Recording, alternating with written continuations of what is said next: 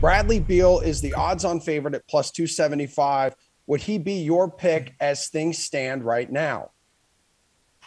I think he's the safest pick. I mean, he's the only guy of the true available options, who's back-to-back 30-plus points in each of the last two seasons. So it makes sense that he's the leader here at plus 275. Obviously, you're removing Russell Westbrook, an extremely high-usage player, from that roster, and Beal was still able to average 30 a game playing alongside Westbrook last season. So, you brought in some parts, to replace Westbrook, but nobody who's going to come in and have that kind of usage rate. So on paper, Bradley Beal makes a ton of sense at plus 275. I think you have to consider Luka at plus 425.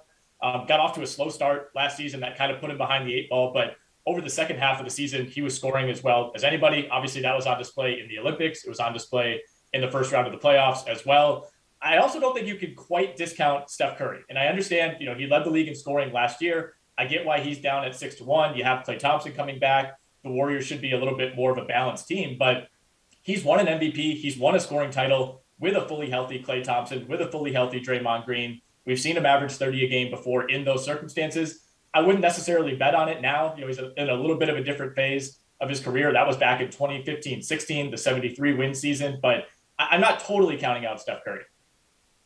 All right, Kenny, we're talking 31.3 points per game from Beal. That was a career high for him, and now he no longer has Westbrook there. So would you believe he could be you agree with the odds-on favorite here, plus 275, going to be the scoring leader?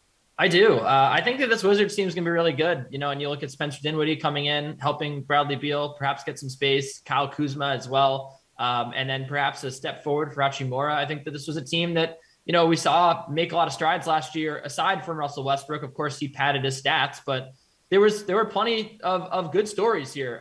Bertans as well, a guy that is just going to make life easier, take some attention away from Bradley Beal.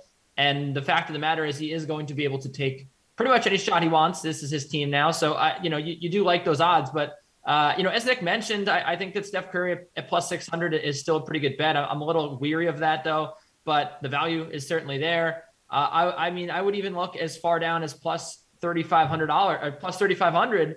You got Devin Booker, who, 13th in points per game last year and was up there 7th in total points. Perhaps this is a season where he takes even another step forward. He just continues to get better and better every year. We saw in the postseason this year what type of scoring outputs he's capable of.